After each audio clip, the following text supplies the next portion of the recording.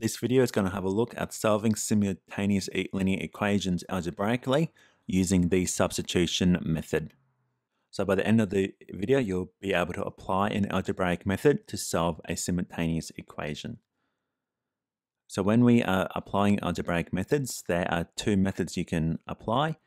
Method 1 is using substitution. Method 2 is using elimination. In this video, we're going to have a look at the substitution method of solving simultaneous linear equations. So the steps for using substitution: step 1 is to choose a variable and make it the subject of an equation. So that means x equals or y equals, and x or y is on one side of the equation. Step 2 is going to be substitute that equation into the second equation. So replacing the variable in the second equation with the variable that is the subject of the first equation. Step 3 is to solve the equation to find the value of the remaining variable, and then substitute in that known variable back into the original one to find the value of the second variable, then write the answer. So let's have a look at some practical examples of how we can apply these steps to solve simultaneous equations using substitution. So in the first example, we have got c is equal to 12b minus 15 and 2c plus 3b is equal to negative 3, and we want to solve those equations. So the first step is to choose a variable and make it the subject of an equation. So we have got c is equal to 12b minus 15. We've already got an equation that has a variable as its subject, so we don't need to do any rearranging, and we can move on and have a look at step 2. So substitute in the equation into the second equation. So we're going to take c equals 12b minus 15 and substitute it into 2c plus 3b equals negative 3b.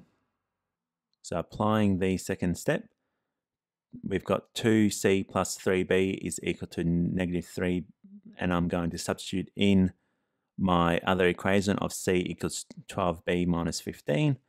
So it's going to become 2 and then 12b minus 15 plus 3b is equal to negative 3. So you'll see now that the only variable I've got in that equation has a b. So I now no longer have an equation with a c and a b in it. So now that I've got one variable, I can go ahead and solve that equation. So I will go and expand my brackets. So 2 times 12b plus 2 times negative 15 plus 3b equals negative 3.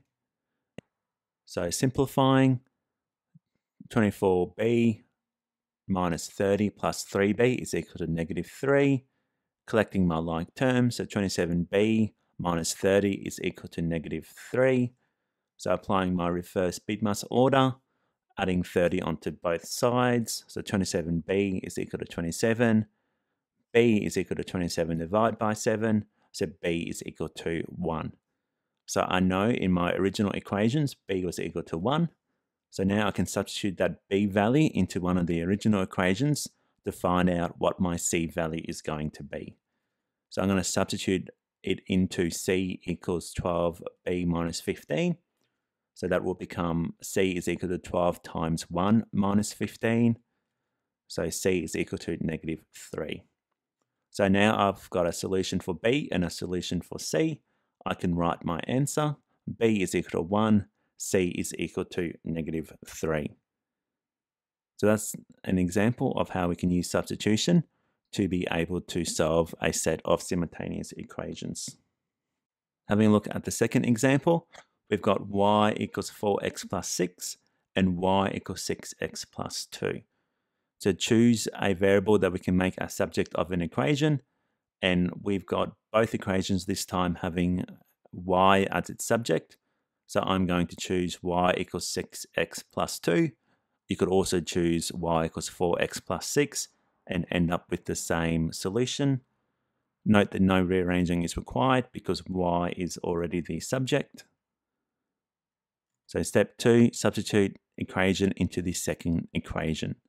So because I've chosen y equals 6x 4x plus 2, I'm going to substitute that value into y equals 4x plus 6.